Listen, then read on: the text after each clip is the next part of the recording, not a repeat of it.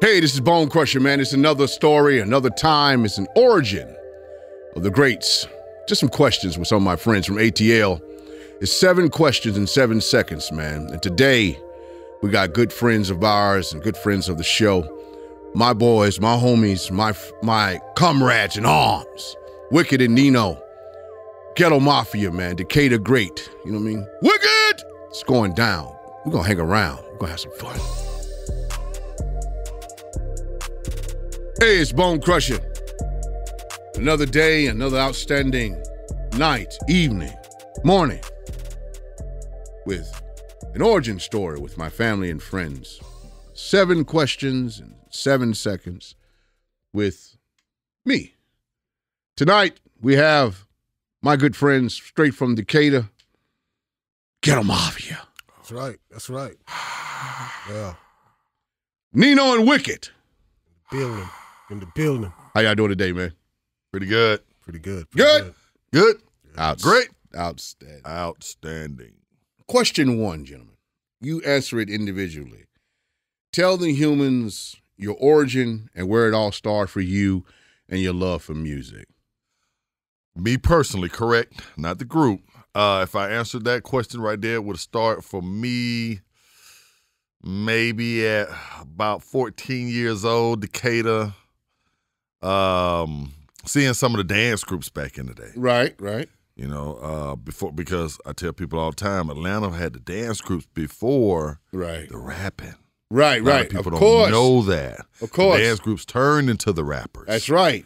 You know, so that's kind of where it started for me. Rico and them used to dance before they started producing. Absolutely. Organized noise. Absolutely. You're right. Yeah, so seeing them at Columbia talent shows. Yep.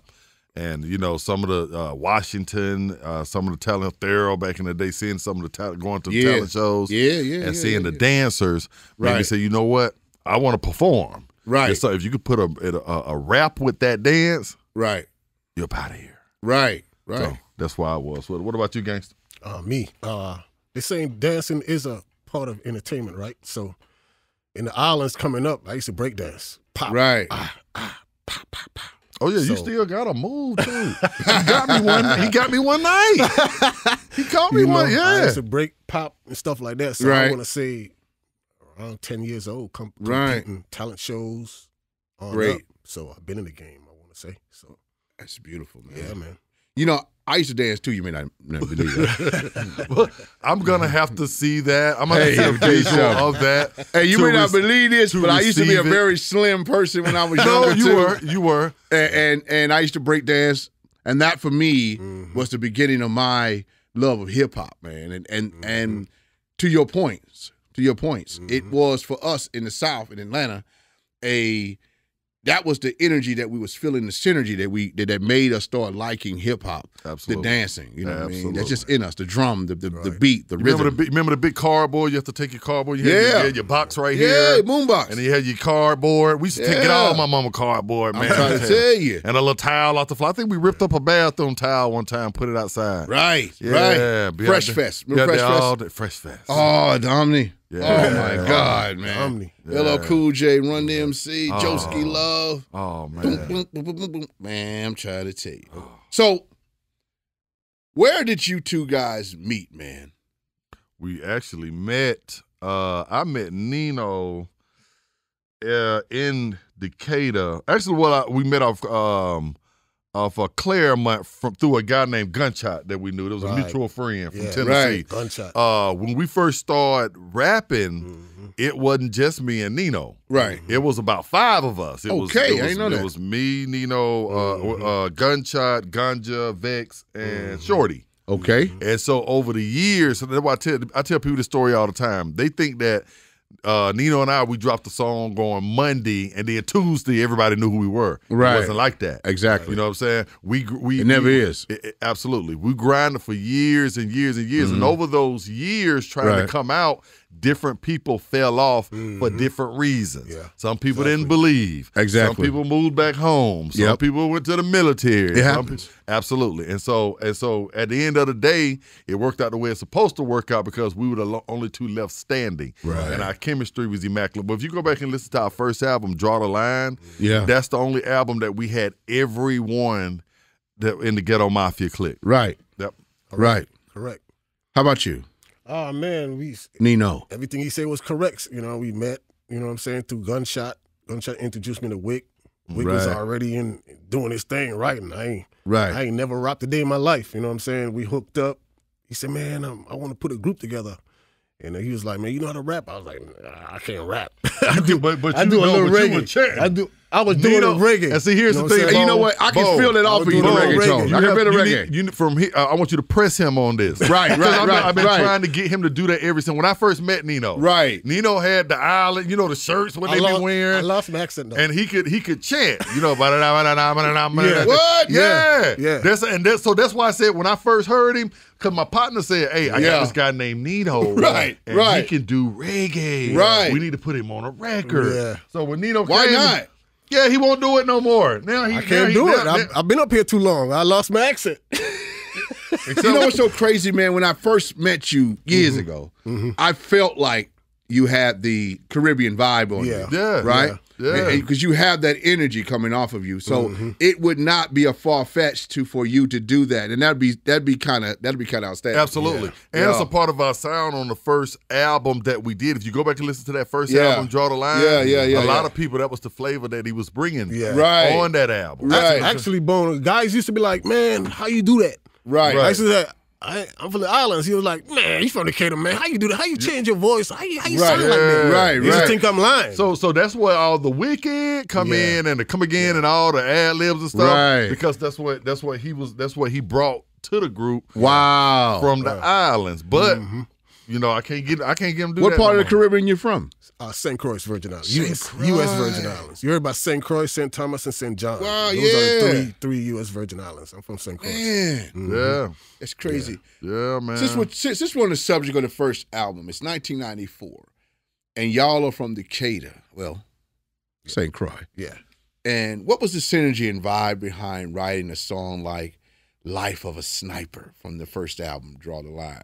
Were you influenced by any of the great ones, NWA, Public Enemy? We were. A lot of great ones. I ain't going to get into every single name, but absolutely them. Ghetto Boys, a lot of great Boys, ones. East and West Coast. Because I just talked to Scarface last night.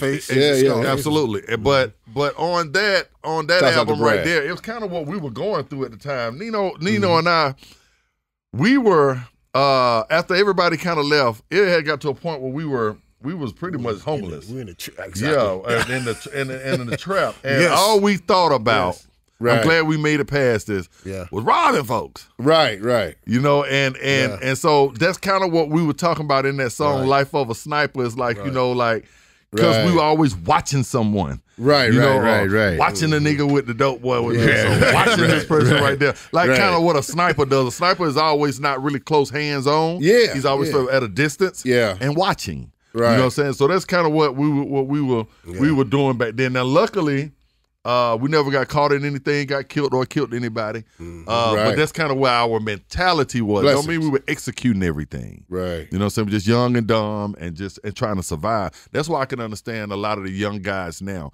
I tell people this, and I'm going to pass it on Nino. When I see some on the news, I see 17, 18-year-old, they don't ran up in a jewelry store or something. Everybody our age was outraged. They're dumb. How could they do this? They forgot they were young too. They forgot. And I said, well, you got to think back to when you were 17, 18 and your parents put you out on the streets. Because that's what we do as black people. I can't wait till you get 18 to get you up out of my house. That's That's another form of oppression that we go through. Right. And we hear that all the way coming up. Right. So when you put out these kids, when you put these young boys out at 17 and 18 years old and they're immature, some kids need to stay home to their 30. Right. Some need to stay home to their 25. Right. Each child, you have 4 boys, each one need to go at a different time. People don't understand that. Right. What makes 18 the limit? Right. So you throw a kid out there at 18 and he's immature, with no money, you know what I'm saying? Maybe with no education besides the diploma that he has, you know, it'd be easy to run up in a jewelry store when you see some bling. That's real. No, but they don't think about that. Right. You think about how you are now at 40 and 50 and you know what I'm saying now. Right. So, you know, Life of a Sniper, man, we were living that.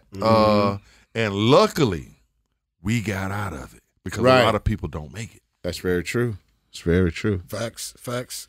Yeah, the art reflects the lifestyle that we was living. We was on the street. You know what I'm saying? got enough money to, got a 50 slab, break it down, right? Start in the trap, right? You know what I'm saying? Walk up to some traps we didn't have no one in the trap. We just walk up there and start busting it down. Me and Wick, you know what I'm saying? Real talk. You know what I mean? We really lived it. Hey, if it weren't for a lot of older people praying for us, then we wouldn't be here right here doing the interview with you right now. So, well, that's blessings. That's blessings. You know what I'm saying? A lot of people before us, a lot of great people around us that saw a vision in us ourselves. Is why we're here today. But that's usually the case, man. Like people usually see something greater in you more than you see it in you because you're in the bubble. Right. They outside looking in. They can say, hey, man, you know, if you move this way, then you could do this. You're like, man, I don't even see that. Well, let me show you. Absolutely. And let me show you the direction of the way you can go, and then we can move forward from there. And usually most people, if they got their head on their shoulders just a little bit, they think first. Then they react. Then they act. And you guys did that, and it's a blessing. We really appreciate the fact that whoever told you that was did it, because without you, your sound, we would have been lost in this type of energy that we're in now in Atlanta, because Ghetto Mafia to me was like the Hard Boys. Our first real introduction to what street rap was and what was the sound that we can kind of look up to. Everybody want to look up to something, right? Absolutely. You want to emulate something great, and you guys were that for us. Right. Appreciate that. Yeah, man. It means a lot. Yeah. The sound of Decatur and energy of the trap is made commercial in one of my favorite songs of all time. Indicator. Straight from the deck, Jeff. Straight from the deck. I guess the biggest song in the world. What space were y'all in? What space was y'all in when y'all made that monster? That was man. It came about. To me, I was trying to figure out something different that nobody else was doing, because at that time, now you have to realize you have like greats like Raheem out. You got you got the South. You just hitting Dead Kizzy. Right. You got that bass sound kind of going on. Miami had that going on also. Right. But then in New York, you had everybody was lyrical. Right. And me personally, and Nino already told you he wasn't rapping then. Before I answer that, I went down to Erik Sermon's studio one time. Okay. And this is what let me know I had to do something like Straight from the Deck. Right. I'm down there rapping. MC Breed, a rapper who died, he sent me and Nino down there. We were the last one standing. Rest easy. So we rapped for Redman, Method Man, and Erik Sermon. So Breed loved Nino. So because Nino had the island thing, they had already done a song together and everything. I was the problem because I had a southern drawl. Right. And a heavy tongue. So they didn't really understand what to do. They knew perfectly what to do with Nino because, hey, we can put him on some chance. Right. You feel me? Right. So we down there rapping and stuff, and I look up, Erik Sermon had done left, and Method Man had done walked out, and it was just down to Redman. Redman stayed and smoked with it. You like, well, I digging what y'all kind of doing, man. But at that point right there, I said, you know what? I can't be trying to sound like I'm from New York, trying to battle styles with KRS-One. Right. And because there's a lot of my songs that I was writing at the time, I was trying to be lyrical. Yeah. You know what I'm saying? I wasn't embracing my tongue. Right. I hadn't found myself yet. Yeah. So Straight from the Deck was more like, you know what? I ain't finna be up here talking about I'm finna make something that's just natural, that feels good to me. I don't have to say a lot. I can say one word, and I can get these words out fast as I want to. Right. Smoke one, drink one, and that's what I did. And me and Nino vibed on it, came up with the track for it, man.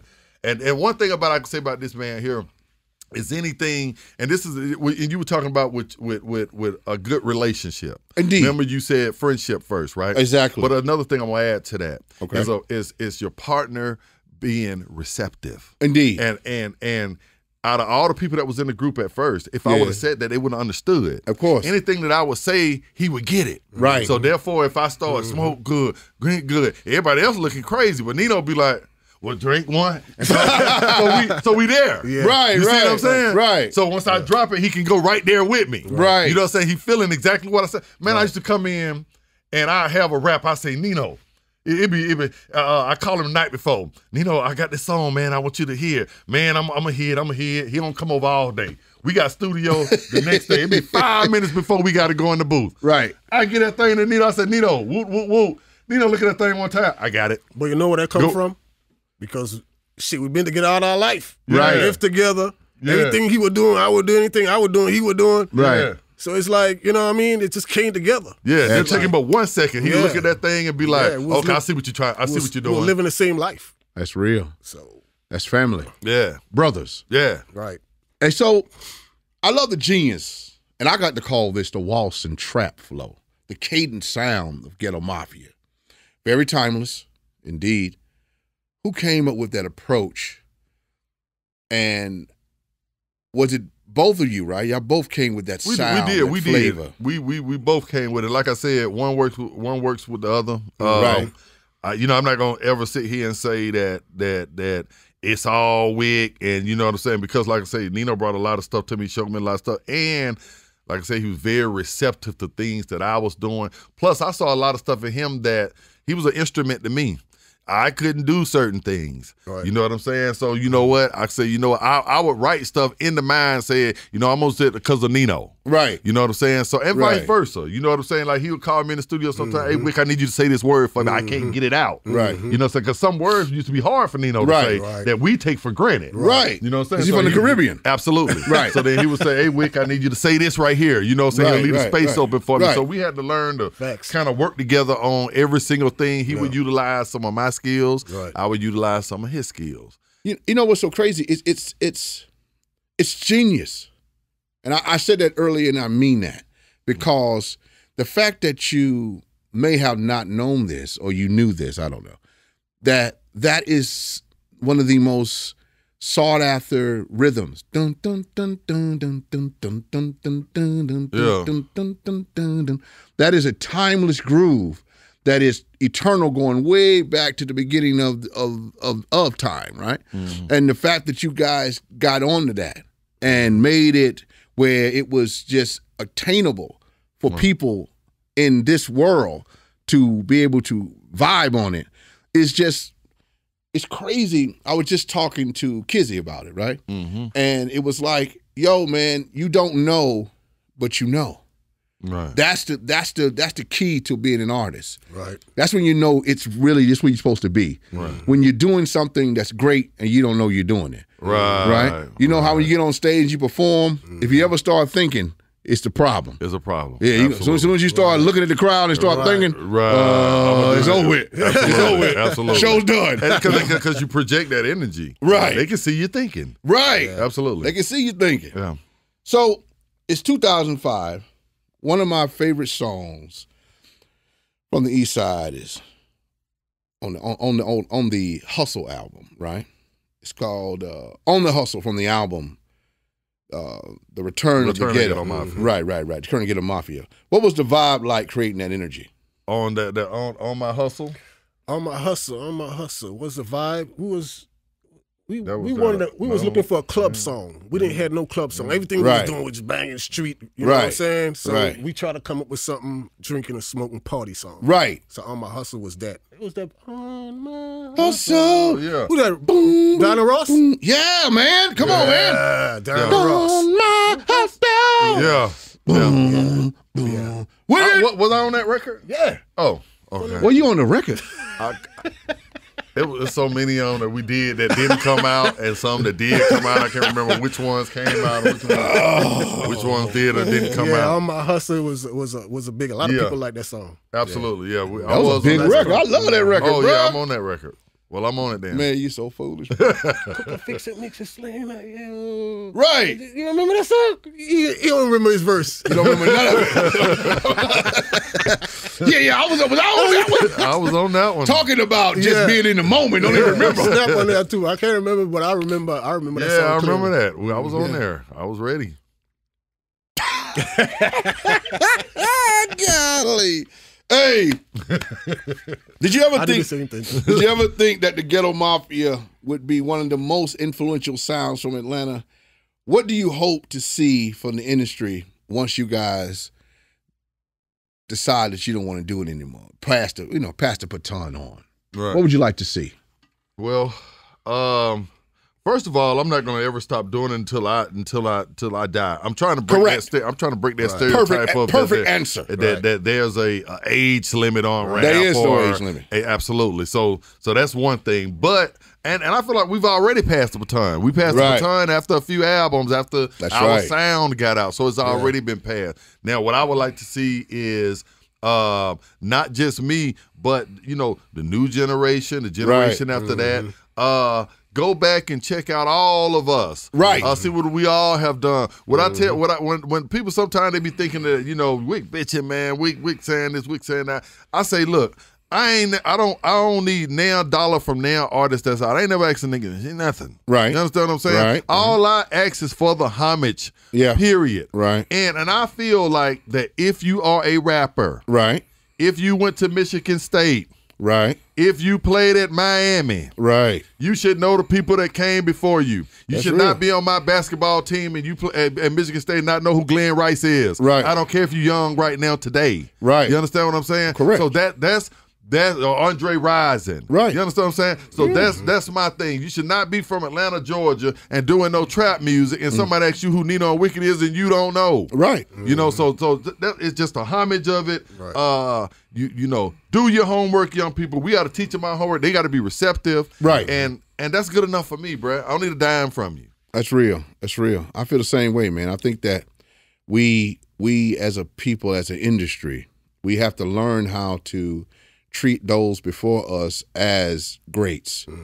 Lineage, if you will. The lineage of the sound needs to be completely thought out, and people need to respect things more. Absolutely. Folks need to show more homage. As like, for me, like when they ask me a question like, man, who you like that came out back in the, I said it right away. Right. Scarface. Right. NWA. Right. Rakims. Right. You ask them now, what they say? They like, come on, man. You know what I'm saying? Basically, attitude, the rap started with me. Right, what you mean? Who did I like? Right. There was somebody before me? Right. Really?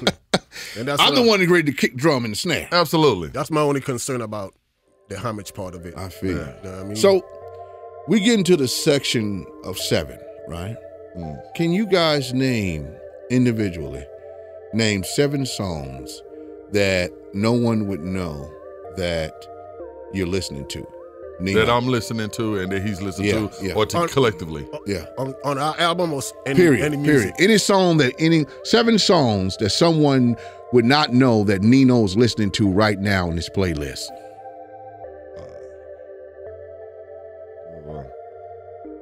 That's a tough one right there. I have a lot of them. I listen to Wonderful World. Wonderful World? By who? The black guy with the big old thing. What his name? My guy. Louis Armstrong? Louis Armstrong. Right. I love the video and everything. Right. I'm going to tell you, I listen to Cyndi Lauper. I'm a very big Cyndi Lauper fan. Ain't nothing wrong with Cyndi Lauper? I love Cyndi Lauper. What song by Cyndi Lauper? Yeah, okay, I got it. Whatever that was. Right. Time After Time, is that what it is? Time After Time. I'm going to tell you, Club Nouveau. Okay. I like... what song by Club Nouveau? Club Nouveau. Was that the one? Was that Don't Disturb This Groove? Is that them? That's well, I love that song where they pull up in the little Cadillac, System. the little That's the System. I got it wrong. Yeah, the System. Okay, the System. Right. I listen to that all the time. I listen to Babyface, The Deal. The Deal? I can't remember all their names as fast, but they used to have the 2 occasions. Right, 2 occasions. That's right. And my last one, I would say that I'm a huge fan, because a lot of them I'm a huge fan of Lionel Richie. Which Lionel Richie? The old school Lionel Richie, Commodores. Commodores, yeah. Oh, one more, Jeffrey Osborne. And you woo, woo, woo. You know what I'm saying? You like Jeffrey? Come on now. We going all the way. Come on now. Hey, I love it. All right. I love it. Yeah. Nino? Me? Man. I like Guy. I like Aaron Hall. Aaron Hall? I like Barry White. Oh, wait a minute, hold on. How the time Guy do it again? Damn. Who else? I like Barry White. Barry White? Yeah. I'm a big fan of Barry White too. Yeah. And, but a lot of songs I hear is when they play old school music on the radio, and I sing along, but I don't got a lot personally that I listen to my collection. Right. But I do like any reggae. I like the dance hall stuff. The dance stuff hall. Which dance hall? Bad Boy. Elephant Man. Elephant Man, Lieutenant Stitchy. Yeah. And them guys, you know what I mean? Bounty Killer. Bounty Killer. Yeah. Indeed. Indeed. Man, I love Caribbean music, man. Yeah. You the one turned me on to it. Yeah. That's real. Yeah. So we get to the 7-second portion of our little segment here. Number 1. What's the hardest part about being an artist? Having to reinvent yourself every single time. All right. Yeah. Number 2, the microwave or the oven at 350 degrees. 450. 350. Which one would I put my food in? Yeah. Microwave. Yeah. I go ahead and be done with it. It all depends on what you're putting in there. Yeah. Yeah. If it's a big chicken, if it's a chicken, I'll put it in the oven. Yeah, I hope you wouldn't put a chicken in a microwave. Not a whole chicken. Some people have done that, though. Yeah, it don't taste good. It doesn't? No, it don't taste good, It's sir. not going to be cooked. I didn't No, try sir. it. No, sir. Number 3, a bottom up, a long tee, or a button up, a button up, a long tee, or a classic polo. Nino. Polo. Polo. Wicked. A nice button up. Button up. Why not? Cufflinks. What's the one item you need in the studio when you're recording? Wicked. Water. Blunts. Number 6. Blunts or papers? No, Blunts. Mr. Nino. I smoke papers. Papers. If I do smoke, I do smoke papers. Papers. Yeah. Number 7. Name an item that you'll never remove from your wallet. Wicked. From my wallet. Yeah. Never remove it. My social security card. Indeed. My ID. Nino. All right, guys. We had a good time. Family and friends here. My brothers. Yes. Nino and Wicked. Yes. Wicked! Brothers from another mother. Yes. Wicked told me not to do that, but I have to. I still got I'm to a see fan. you dance. I'm a fan. though. I still got to see you dance. What you gonna do to me? See me do the wave? It's not the size at all. It ain't the size. No, it's not that. It's just you kind of seem stiff. Stiff? Yeah. Why you trying to say he's stiff? You know, Nino just showed you when he popped. I said, oh, Nino can pop. You know what I'm saying? Yeah. Like me, look at that. You see that? What you can tell I had a move. Bonecrusher, what kind of move is that? The limbleness. How do you assume that I seem stiff? I don't see the. Have you not seen me perform before? How do I seem stiff? I mean, you're like this. You're just talking. I just see your eyes moving. I don't see the juice. The juice? Yeah. What kind of juice you need? I mean, can you? I mean, how? I gotta see some video. Man, his video had to be the hardest video that came out back then. Man. He boom, walking through it. He was just walking though. I'm talking about on stage. You never see me on stage? I didn't crushing the whole city, man. I didn't see him. Smurf. Yeah. Crushing the city, man. Man, I was yeek like everybody else. I didn't see a yeek. He flicked the highway. I sure did. Talk to him, Nino. Talk to him. I'm gonna tell you something. Man, come on. I've been dancing since I can remember, bro. I started out dancing. You did, Bon. I swear to God. I'm just messing with you, my brother. It's all good. You gotta mess I like with to get you hyped up a little. Let me tell you something. I like to get you going. Hey, you know, I've been knowing Nino. I've been knowing both of you for a while, but I've been knowing this guy here for a very long time. We've always had great conversations, man. Right, and Wicked has always been a genuine brother, man. Right. I just appreciate both of you for coming out and sharing your story, your origin of who you are and where you come from and the East Side. Which school y'all went to? Columbia or Southwest? Me, Columbia. I went to Stonebound. I went to a lot of different schools. I was kind of bouncing around at a young age. Yeah. Yeah, that's cool, man. I love Decatur, man. But Decatur West Greater. Shout out to Decatur, man. Yeah. Wick homeschooling, man. I went to school track. School trap. Yeah, Trap high. Trap high. Show me the ropes in it. Trap high in America. We up out of here, y'all. Hey. Thank you. It's another segment of 7 questions in 7 seconds. Yes. I am Storyteller, one half of Crusher Consulting. Sitting here with Ghetto Mafia, my boy Nino and Wick. Now. I want to know, what was your experience like sitting down with Bone, someone who knows you, that knows the other side of the story, being able to have those old experiences and reminisce on those old times from the beginning and help complete this origin story? Yeah. Well, for me, like he kind of said in the interview, we always have great conversation. I maybe talk to Bone once or twice a month anyway, and more on social media. Personally, once or twice, but pretty much every day, some type of interaction with him. So sitting down with him for me is just pretty much just like talking to one of the homies, one of the family members. Yes. You know, I call him here and there for advice on stuff. If I'm unsure of something, or just to talk. So to me, it's just, just sitting down with one of the fellas. Nino? Well, me, I met Bone later on, and I was just customer seeing him on TV. It was like, it was like, I looked at this guy, like that song Never Scared was one of my favorite songs that came out. Yeah. Absolutely. He was one of, I like that artist. I like the way that guy, that size, jump around the stage like that. That was incredible, man. Absolutely. So yeah, it was a pleasure for me. Yeah. You all have done a lot of interviews. I mean, your tenure in the business is extensive. Is there any part of your story that you were never able to tell until today? Yeah, for me, kind of about the rest of the group, Ghetto Mafia.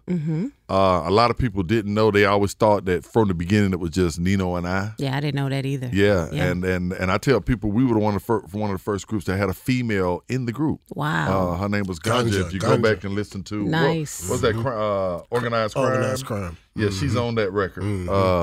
So a lot of people didn't know that, and that's something I was able to. I just assumed people knew that, so it was good to be able to say that today to Bonecrusher.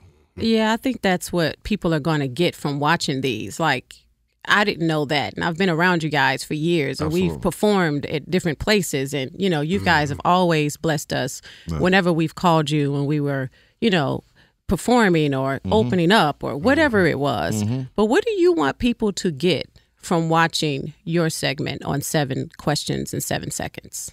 That we, a lot of people think that Nino and I, that we just stone cold killers. We have no personality. No way. They can't talk to us. Yeah, that we're not fathers.